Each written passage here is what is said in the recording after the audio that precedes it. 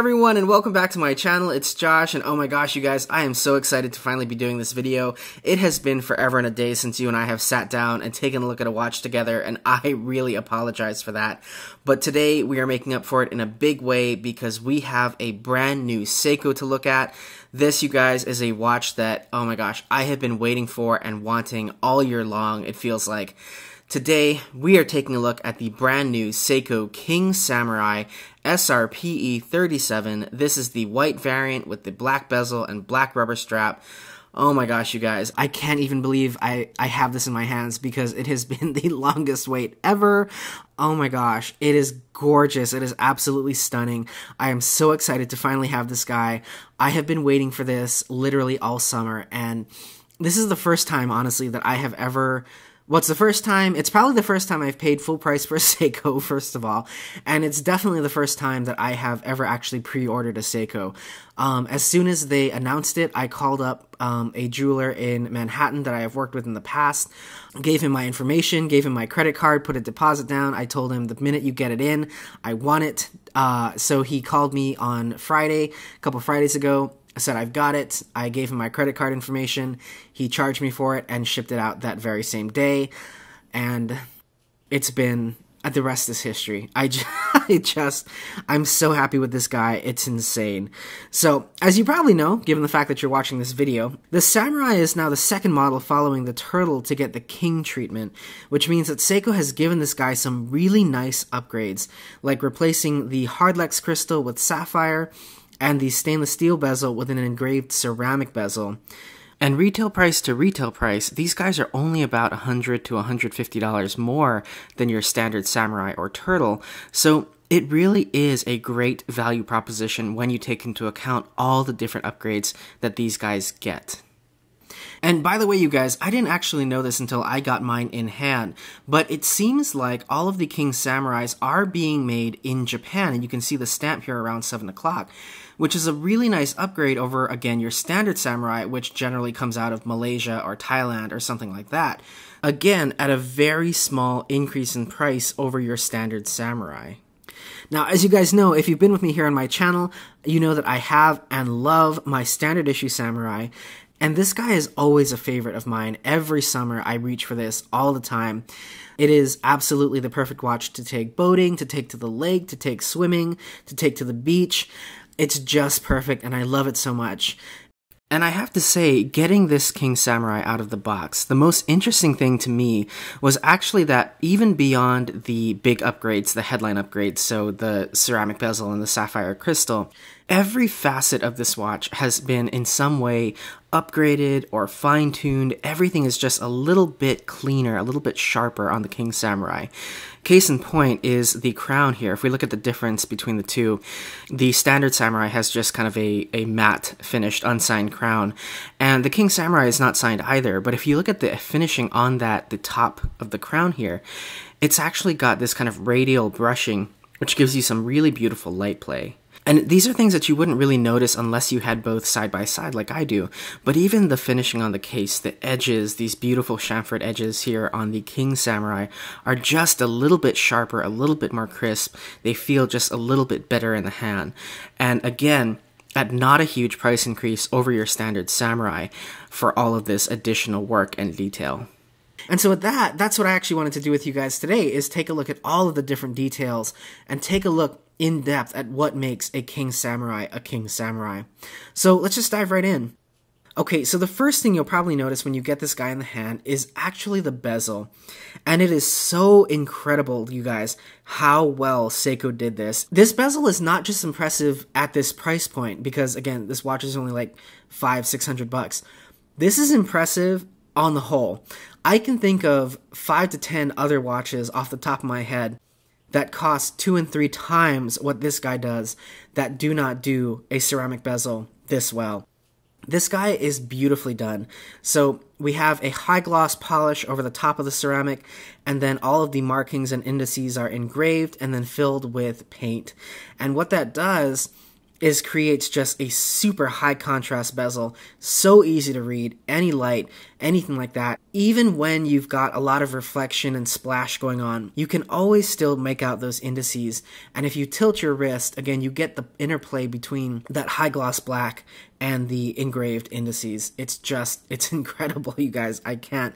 This is the kind of thing that makes a watch for me. Now, the other thing I love about this bezel is, and you guys know this about me if you have been with me here on my channel, I love high gloss blacks on watches. And the reason I love that so much is because when you apply a high gloss finish to that black, all of a sudden it becomes deep and dark and rich and inky and looks like a piece of onyx or something like that. It's just such a high-end thing that, again, just elevates this watch, this rather low-end watch, to a level way, way above your standard samurai. If you guys watched my Longines Hydro Conquest video that I did not too long ago, I gushed about that bezel as well, and I really do think that this is on the same level as that guy. The finish and the attention to detail on it, the high gloss, the engraving, the paint that fills the engraving, very similar execution on that Longines, and I think it's done just as well here on the Seiko. And again, that Longines is about 3 times the price of this Seiko. So really, really incredible that Seiko was able to do it at this price point. Now, I do have one itty-bitty little complaint about the way that Seiko did this bezel, and that is that they set the ceramic insert into a metal ring with a lip on either side. And that's not a bad thing because I'm sure that that makes it a little bit less likely to come off or crack or chip or whatever. But what it means is that there's now a silver ring, a very thin silver ring between the bezel and the sapphire crystal. And I wish that they had done actually what they do on the standard samurai, and much like the Longines, where the bezel, the ceramic insert, actually sits flush with the crystal. I think that would have been so much cleaner, and again, elevated it to a level above, even above this.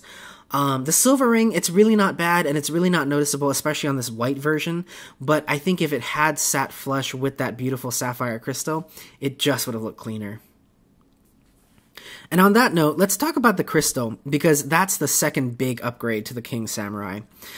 Previously, one of the biggest differences between lower-end Prospecs, so something like the Samurai and a Turtle, versus higher-end Prospecs, so something like the SBDC series and the Sumo, was that the lower-end models all did with the 4R movement and Hardlex glass. That was kind of the pairing. And then the higher-end ones got the 6R movement and sapphire glass.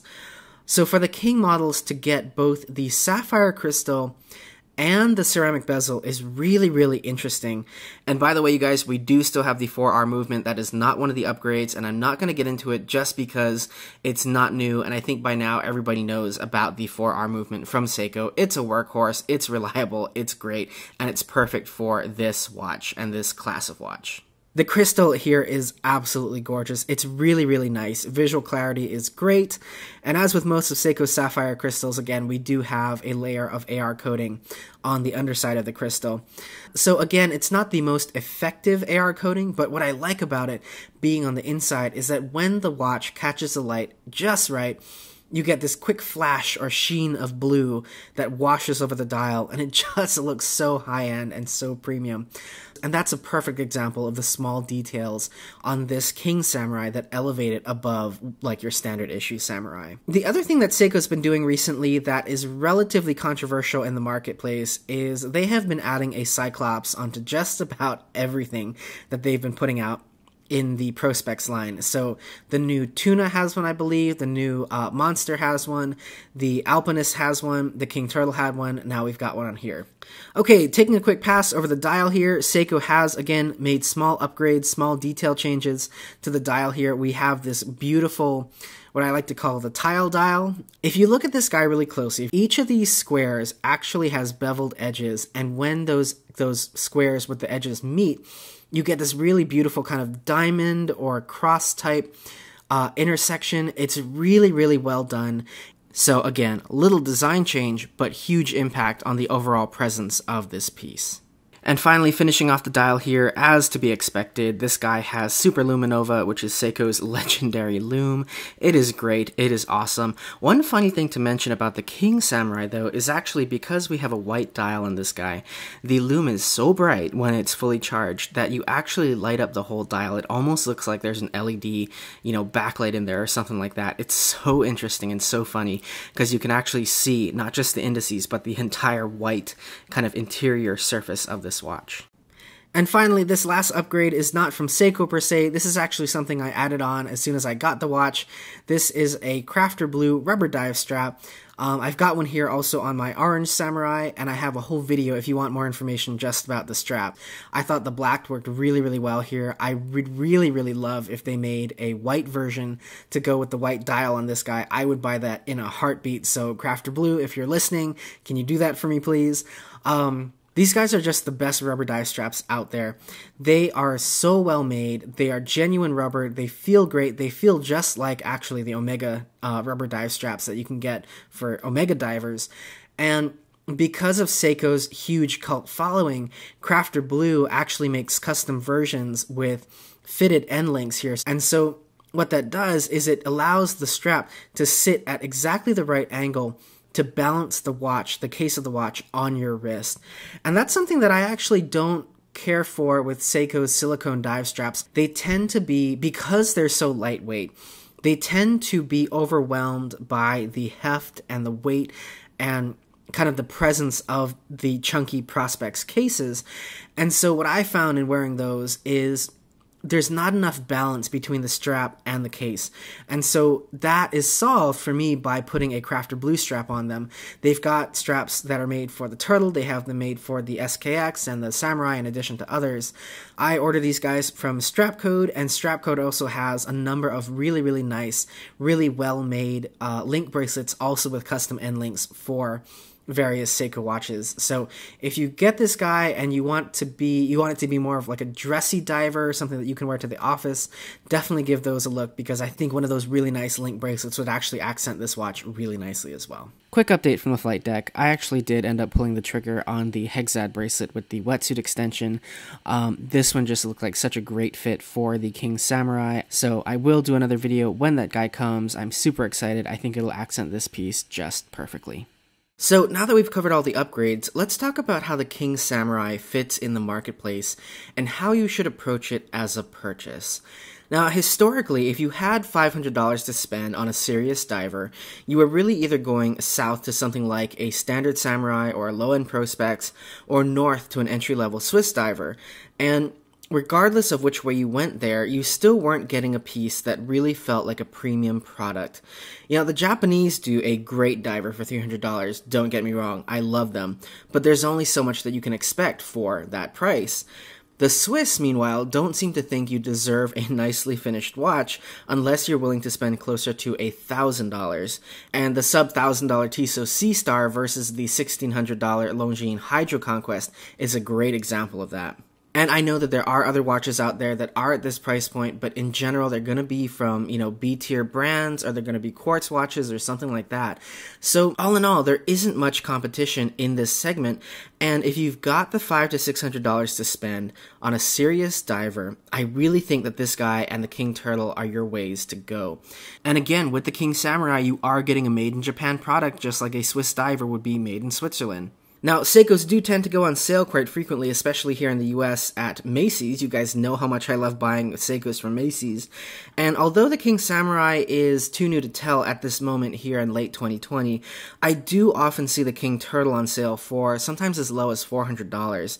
And I do expect that as the King Samurai begins to proliferate in the market and it becomes more available, that we will start to see it being discounted like that as well.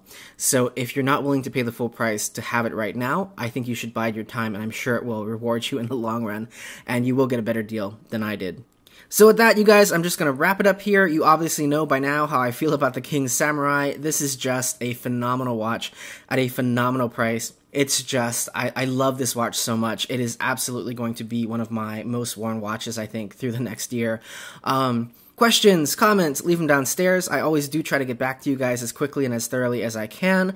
Answer any questions you may have to the best of my ability. Thank you guys again so much for watching. I really appreciate it, and we will talk again soon.